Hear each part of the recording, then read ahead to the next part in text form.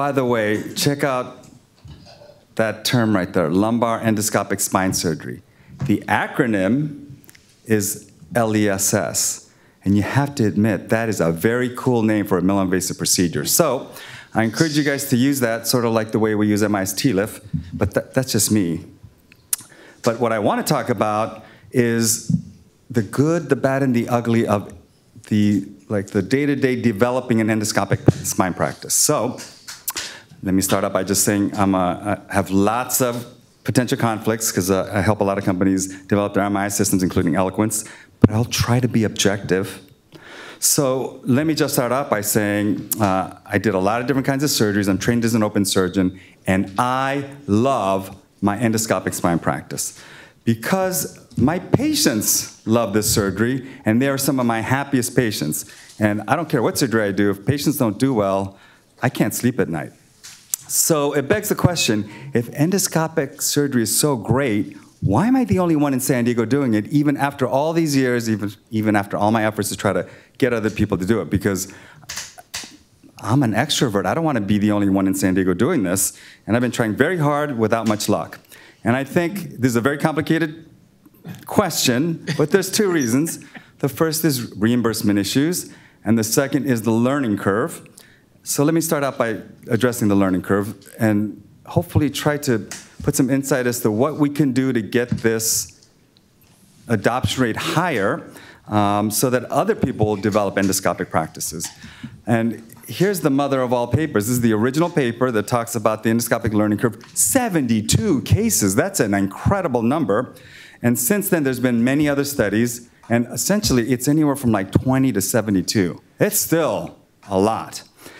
If you look at microdiscectomy, which is much older data, so it's not a fair comparison, but I mean, it's much easier, even in the literature. But I think the whole story, that's not the whole story, just looking at this these papers. And let me just show you some examples of two cases that I did in the last couple of weeks. So here's the first patient, 2-level spondy, 4-5 severe stenosis, and a far lateral disc herniation at L5S1. So I did a endoscopic decompression and a transforaminal discectomy, which took 3.5 hours, okay? So one of the things is that when you do surgery, there's some degree of consistency that you want. And I was talking to one of my colleagues that I just have tons of respect for. And one of the things is that he does like 5-6 cases a day. He doesn't have the freedom to let a case go 3.5 hours like I do, because I don't care. I just book 2 cases a day. Now, look at this patient, patient number 2. Kind of similar. 2-level spondy, 3-level stenosis. This patient has slightly different symptomatology, and this patient's older, but I did a totally different surgery. That one, that looks like a lot more work. It's 3 levels, plus I'm putting in screws and cages. Guess how long that surgery took me? 4 hours, practically the same amount of time. So it's not just the difficulty of adopting the learning curve. I think part of the difficulty is knowing that every once in a while, you're going to get into a situation where things are going to take a lot longer than you think. And in open and mini open surgery, that doesn't happen very often. So I don't know exactly how to deal with that, but I think we need to start asking more questions because we keep saying that the learning curve is difficult. We need to ask why, and I wish some of you are here early in the morning because the ESRG group is going to be, this is the first time I really felt like other people are asking the question because this is not going to be an easy thing to answer. But in addition to why, we have to take the next step, which is then say, what are we going to do about it? How are we going to improve it? And as a matter of trying to help people that are developing their endoscopic practice dealing with this, here's the way I just think about it. I don't know if this is the right way, but I like to think of it from the end in mind. Whatever you do, when you start your practice, make sure that the first few cases go well, no matter what it takes. And I'll just give you an example of what you should do. You should follow a very, very detailed technique guide. And you need to practice a lot. It would be like learning how to play the violin or golf, okay? You can't just willy-nilly try to see a few YouTube videos and think you can do it. And then what I noticed is that people try to learn techniques from 5 different people, and then they take those 5 different techniques and mesh it all into one and try to put it all together in the first few cases. And my guess is that when you first start, learn one technique from one surgeon that has done it a lot, and don't change one thing in 5 cases. If you make it through past 3 cases without changing anything, I'll be surprised, because surgeons I found are incredibly creative, and they think they know everything. And then here's what's interesting. When you pick a case, for example, for transforaminal cases, everyone wants to wait until they have a foraminal or far lateral disc herniation. But to say that this is the best indication for a surgery, so transforaminal endoscopic surgery is one of the best applications for that kind of problem. But that is not the same thing as saying that's the easiest first case, because it just turns out that a far lateral or foraminal disc herniation for your first case is actually much harder than a posterolateral extruded disc herniation. So picking a really good, easy first few cases is vital to make sure that you do it, because if the first case doesn't go well, you're never going to do a second case. If the first 5 cases go well and then you have a problem on your 6th case, my bet is that you'll probably decide, I know what I did wrong, and I'll do a 7th case. And that's probably one of the biggest things that I see. I try very hard to encourage people to send me the picture of the first few cases that they do. And if I see something that they want to do like a far lateral, I warn them. They probably still will do it. But if they have trouble, I can go like this. I told you. So, and then here's the other mundane thing. When you first start doing surgeries that no one else in the hospital has started doing, getting things set up so when you get to the OR, you don't have to worry about where everything is a really important thing. So this kind of mundane preparation for your first few cases is probably low-hanging fruit that we never pay attention to, because we're just worried about the pathology. And things like just holding the instrument. So what I noticed recently when I'm really paying attention to how surgeons adopt the technique in the cadaver lab, I get really seasick because the scope is just going all over the place. And that's my criteria. If I start getting seasick, I just tell them, slow down. You got to be able to hold the camera still so I don't get seasick. And a lot of it has to do with just holding that scope. Look at that. I've got my pinky out. I've got my hands flared. That's not something that you just normally know how to do inherently. It would be like, here's a violin, you watch some YouTube videos, now play a song. Not that easy. And I'll give you an example. If you're doing uniportal surgery and you need to reach the periphery of your surgical target site using a curved instrument, everyone bends the instrument because naturally we just think we can just lean over. But sometimes you're in a really restricted surgical corridor and you have to use the curve of a needle to get to the periphery, and when you do that, you have to rotate it. So just having them practice this maneuver, I've noticed, makes a big difference. We need to do studies to see if that works in terms of improving the learning curve, but these are the mundane things that we never think about that may have a big effect. And then simple things like the day of surgery. So I'll give you an example. Just setting up the room so that you're not standing looking backwards and uncomfortable is a huge thing. Maybe not in your 10th, 15th case, but on your first 5 cases, knowing how to set up the room so that that's not something you have to worry about when you walk in the door. Somebody else is worrying about that. You just need something like this or a diagram, and you need to give it to somebody so that that's all set up. And then same thing.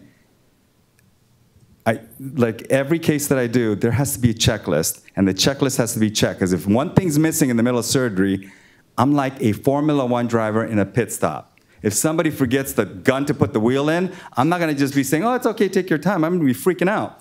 So that's really cumbersome, and people hate to do that. So something as simple as, you know what, it's 2025, make something electronic. Because the problem with checklists is that the first 99 things is really easy. It's that one thing that's sitting there on the 5th page that you forget about. So having something as simple as you check things off, they disappear so that what's missing is at the top of the list. And I can just go on and on and on. The second thing is reimbursement. That is something is going to be a very short discussion because I have no idea how to deal with that. But here's my take on it. The first is the obstacle are the fact that we have a lot of hospital administrators that basically they're just growing in numbers. They completely outweigh us. And I remember the day when they used to be scared of me. Now I'm scared of them. And they now tell me how to take care of patients. They're getting bigger in number. Hospitals are consolidating. And I call them the dark side of the force. that force continues to get stronger. It's like a black hole. Same thing with insurance companies. They're paying us a little bit less every year. They make everything more difficult. I think everyone knows that with the recent thing that happened in New York. And they also try to tell me how to take care of patients. And in terms of endoscopic surgery, they just simply do it by either denying coverage or paying me so little or paying the facility so little that it makes it a very difficult burden to overcome. And I don't know if you noticed, but there's not only a few insurance companies too. So they're consolidating, they're getting much more emboldened, and they really aren't afraid of me either. 20 years ago, I could yell at somebody on the phone and they would always give in, but now they're like a wall. And that's yet another dark side of the force that also continues to get stronger. So having seen this landscape, what have I done to make my practice awesome? Because I really have an awesome practice now. The first is get away from hospital administrators. You can't get rid of them completely, but if you go to the ASC, everything's smaller. You often have some more stake in it. You have a lot more say in what's going on. And this is a freight train coming, so it's not something we even need to talk about. This is the hardest part. So what I decided is, what happens if I go out of network and just be a private pay doctor? And I did this incrementally, and I have to tell you, I was petrified to do this because I'm trained like a traditional open surgeon, being busy, taking insurance, and being used to having a 3-month wait and like not being able to keep up with my surgical log. That's my kind of comfort zone, believe it or not. That's really pathologic when you think about it, but you guys are all probably exactly like that. Now, here's what happened. Something simple. I started posting some videos on the internet. And little by little, as I looked at what percentage of my overall surgeries became private pay, I noticed that it started growing and growing and growing. That red arrow represents the time when COVID hit, and I had 3 weeks of nothing to do, and I decided, I think I'm gonna post more videos. And look what happened. The rate at which I increased my private pay surgeries was directly proportional to the number of videos that I put in there. And these are just like videos on my iPhone. And in the end, as scared as I was, it turned out that converting my in-network practice, where I was trying to do like 300-400 cases a year, which is low, by the way. And when I say 300-400 cases a year, they're like, I do 500 to 600. I just do 200 now. It ended up being a lot easier than I thought. Now, there's got to be more than that, because that is not a long-term solution to the problem. So that's why I came here despite the forces of evil. So this meeting directly collided with my summer practice event party, the biggest one that I was about to plan for 100 people, and I had to cancel it. I had to tell those 100 people, like, oh, by the way, we're not having that party this year. We rented out like a big area of soccer suites, so this is how important this effort is. So this is my way of saying to Christoph and Mark and it's a hard name to say. Yes, Sadiq.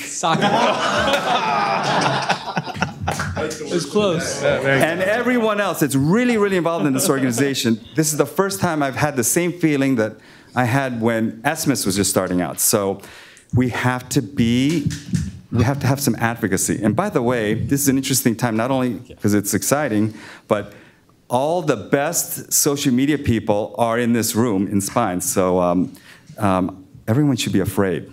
But we obviously have a lot of work to do, but it is worthwhile work because the future is going to be bright. Because when you take good care of patients, it's gratifying. So here's what I think.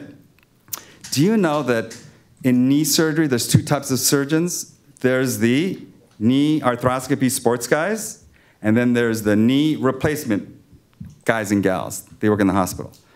The happiest surgeons that I know are by far the ortho sports doctors for a variety of reasons.